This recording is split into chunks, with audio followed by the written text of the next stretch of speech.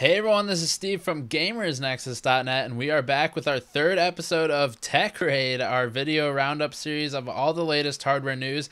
Topics for this episode include NVIDIA's impending Maxwell launch, a new 16-core AMD CPU, AMD's FreeSync and NVIDIA's G-Sync variable refresh rate technologies compared, and 80 plus titanium certification. Let's start simple with this one. This week saw the approval and implementation of a new 80 plus certification standard level by Ecova. 80 plus titanium has been around since about 2012. Dell and Delta Electronics worked to produce the first titanium class server power supply, so it was not a consumer unit. And we saw titanium efficiency PSUs emerge last year in the consumer market, or begin to emerge. They weren't released yet. And the standard only officially got approved a few days ago. The 80 plus titanium standard has a 90% efficiency at 10% load, which is damn remarkable for a power supply to achieve. And it boasts a 94% efficiency at 50% load. To give you an idea, that's versus 80 plus Platinum's 92% efficiency at 50% load. So a pretty big jump there considering we're working with power, and that's not so easy to be efficient with in power supplies. Moving on to CPUs, this is a bit more interesting. AMD's got some news to share regarding new server processors. The reason I'm mentioning it here is because a lot of server technology finds its way down the supply chain to consumers, so it could be relevant to the future of enthusiast class CPUs should AMD continue making them.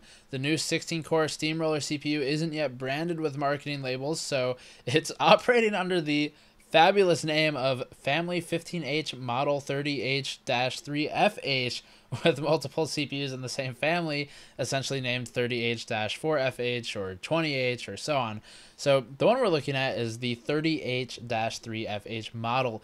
Existing AMD Opteron server CPUs claim to offer 16 cores, but they do so by using two CPUs on the same substrate. With the new Steamroller chip, we'll see a single silicon die housing a single CPU, which then houses 8 dual-core modules, as most AMD CPUs utilize, and that's a total of 16 cores. For those shaking heads at the core count, keep in mind that server implementations do tend to actually utilize all the cores, unlike games, and especially when taking virtualization and blades into account if you do like VPS hosting or something like that.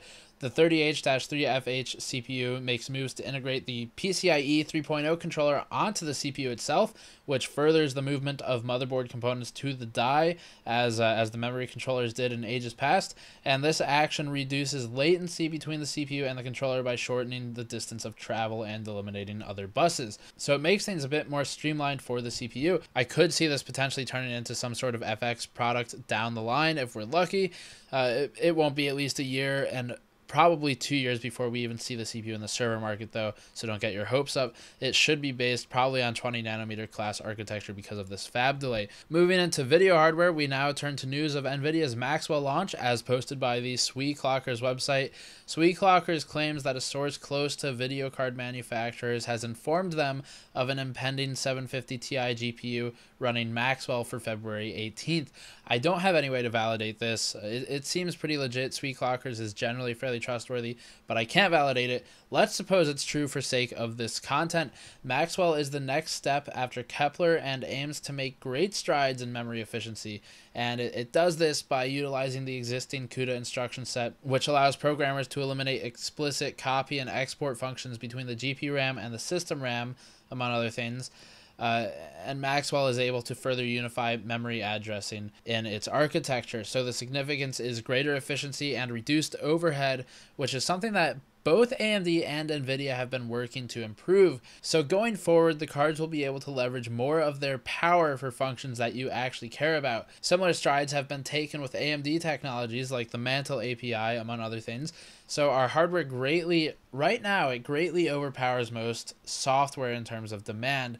So we're in an optimization stage right now. This is part of a normal, healthy cycle for hardware development, and we are optimizing right now, which hopefully will yield less overhead and more efficiency. the 750 Ti would supersede the existing 650 Ti boost, the boost being important, likely landing it in the 150 to 180 range, depending on memory capacity. So finally, we look at new display synchronization technology. We recently interviewed NVIDIA at CES, link below, to discuss how G-Sync actually works, and the very same day, AMD announced its FreeSync technology, which of course NVIDIA couldn't comment on at the show, but they released that. And it's a somewhat humorous slam against NVIDIA's costly G-Sync tech, and so we have FreeSync and G-Sync right now. So let's discuss the similarities and the differences between them. First of all, both technologies aim to do the same thing. They both want to eliminate tearing or stuttering, which is introduced by asynchronous frame delivery between the video card and the display's refresh rate. With a fixed refresh rate of say 60 Hz or 120 Hz on your monitor, your display is expecting a new frame to be prepared for it by the GPU every 16 milliseconds or 8 milliseconds depending. The GPU does the rendering, as we all know. It renders the frame and then sends it down the pipeline to the display, and then the display presents it to the user. So the problem here is that when the GPU misses its window, its 16 millisecond or 8 millisecond window because of a more complex scene, we either get tearing or stuttering depending on what VSync is doing, if VSync is enabled or not. With VSync off, you're all familiar with VSync in game settings. With VSync off, the display outputs the frame as it is rendered, meaning that we can end up with tearing. So it's spitting out the frames as they are drawn. There is no delay. And the instance of multiple frames being rendered on screen simultaneously is what happens in this case. So you end up with tearing, as the name suggests. The objects kind of don't line up, the textures don't line up, and it's something you don't think a whole lot about until you look for it, until you see the smoothness that these new technologies offer. With VSync on, we sacrifice tearing in favor of stuttering. That is generally inadvisable for most gamers. That's why you see VSync always recommended as off on competitive gaming forums. And this is because we can, as gamers, mentally compensate for tearing far better than we can for a missed frame, because a missed frame is missing data. So you can't compensate for that which does not exist as far as you're concerned, but you can compensate for tearing because you just see where stuff belongs. A stutter occurs when the GPU misses its render window, and so the monitor displays the previous frame a second time, and that's far more influential in competitive gaming. G-Sync and FreeSync both make it so that the monitor slaves to the video card. So the display refresh rate is now variable, meaning that the frequency will update as the video card dispatches new information. This results in far smoother gameplay, and FreeSync does it using a v_blank attribute, look it up, available in some monitors, all through software. Meanwhile, G-Sync does it with a hardware accelerated module that lives on the display, thus increasing the cost of the display marginally. So we haven't yet had an extended hands-on with FreeSync, but that kind of gives you an overview of the two. I wanted to touch on it since FreeSync was just announced and G-Sync is big right now. That's it for this TechRAID episode. Please remember to subscribe so you can keep up to date. Hit the news article below for all the links that are relevant, and check out our Patreon subscriber page if you'd like to support us in our endeavors. It's a huge help, shows us that you care, and I will see you all next time. Peace.